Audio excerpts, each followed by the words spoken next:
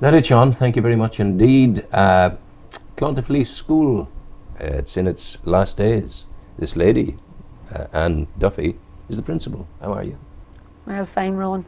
In the circumstances. In the circumstances after a very traumatic few months. Yeah. You've had your sleeves rolled up, the whole lot of you down there. We did. Doing your best. Everyone to a man got involved, and no stone was left unturned really in the fight to keep the old school of Clontarfleece open. Yeah. It's difficult in these economic times sort of to do that, but we tried our best. Well, did the minister not see that not only had you tried your best, but that you'd put a program in place that would guarantee numbers, as much as numbers can be guaranteed, into the future? What was his argument of opposition to you?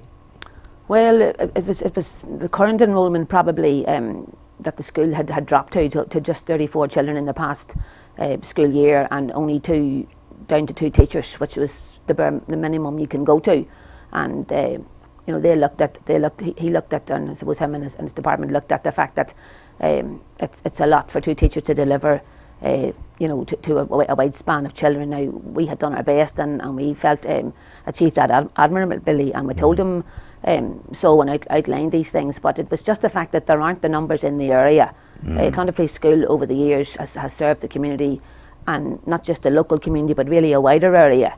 So even back in its history 100 years ago, it was maybe always drawing pupils from further afield. And while he looked at that kind of thing, and the fact that really there are empty spaces in the local area. It's Poots, isn't it? Yeah. John O'Dowd. Oh, John O'Dowd, of course, yeah. Poots' Health, yeah. Yes, it's difficult to keep up with who's who. It is the change. You know the one that you're dealing with. Yeah. Do you say, I'm hearing in your voice the notion that it's come to a natural end, or do you feel that? Well, it's had a few crisis points along the way, and it's 174 years old, and it's had a few times like over the years. The most recent one would have been in the mid-90s, when it dropped to 26 pupils and was earmarked for closure along with a few other schools in Northern Ireland. And at that time, it won a reprieve because they could show that they could increase the enrolment, and they did. And that's the point at which I joined the Clontarfleece story 18 years ago. And you took over from the wondrous Sil Campbell. Mr. Sil Campbell, I did indeed. Yes. He was headmaster. He was headmaster before me, and a singing master. Yes, a musical, a talented man. Yes, and I took over then, and we did increase the enrolment, and we did build a school sort of for the future. We built up the staff. We got a new extension to the school, which really brought it into the 21st century as far as building was concerned, and facilities and that, and it was as good as any other school around, and we were able to deliver as good a curriculum and give the children all that they would have had anywhere else. And I think the plus bonus was for us the fact that because the numbers were small, it was a kind of like a family atmosphere, and you got to know the children really well, and all the adults did, and you just knew the family going up through, and the children sort of felt secure and happy in the small environment and that. But while it rallied round the last time and survived in the 90s, it just has got increasingly difficult now with the economic climate and that we're living in, and the cutbacks. When you look at the cutbacks that there are in health and other fields, it's difficult. So pupils mean money, and you need a certain amount of budget to sustain the school. We're beginning to develop, whether we've maybe developed it already, a kind of institutional mentality that youngsters are being forced into the larger sort of shimmering corridored schools. The lack of that kind of lovely personal family involvement, that's a thing of the past now. Sadly it is now, yes. And there may be some areas where we were sort of unique in the sense that we were a one-off. Our school was built by a wealthy landlord years ago who owned 8 town lands in the area surrounding Clontarfleece, and he built the school for his workers' children.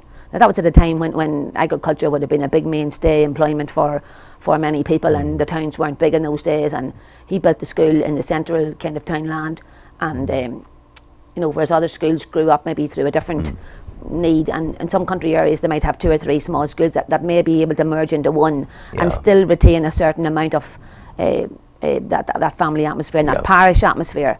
But we're sort of surrounded by bigger schools, and that's more difficult. Yeah. What's your best memory of the school? It's terrible to be talking about memories, isn't it? It is indeed, yes. There will be many memories over the years. It's just occasions when we get together, like there's an annual sponsored walk every June, and you'll get, the parents, the grandparents, the younger sisters, neighbours, people whose children are long gone from Clontarfleece, support things like the sponsored walk, the wee Christmas plays where, because their numbers are small, every child gets to do something in the Christmas play. There's no such a thing as being left out. They all get involved, and just being able to do your own thing like that, and have such a support from people who come out to see it.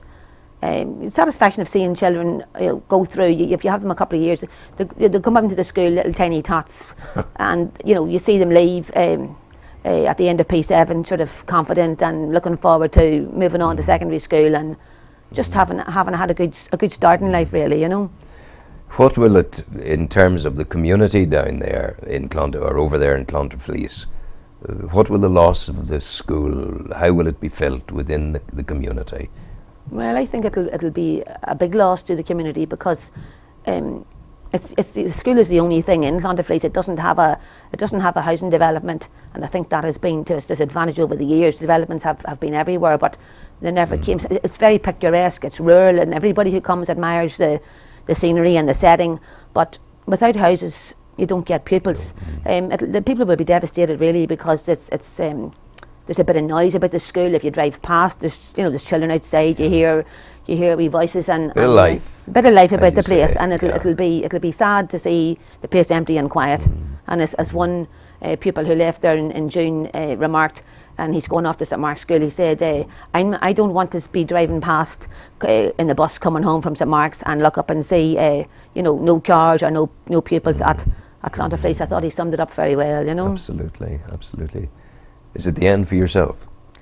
Well, it's time to take stock. I think it possibly may be all right. I think I've done my year's service sort of thing, and some of the pupils you've taught may well be citizens of Manhattan or Sydney. As many all are, over the world. And to my disadvantage, sometimes I meet them along the street and they'll say hello and they'll start to talk, and then they laugh and say, "Oh, you don't remember me?" The very far back ones.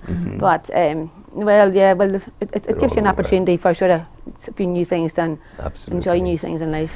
And thank you for coming in. You're very welcome, Rowan. God bless you, and I wish you all good luck in the future. Thank you. And that's Clontarfleece School. 1 year left in its long life, and then it's finished. And Duffy, the final headmistress there. Sean, we'll have some music, please.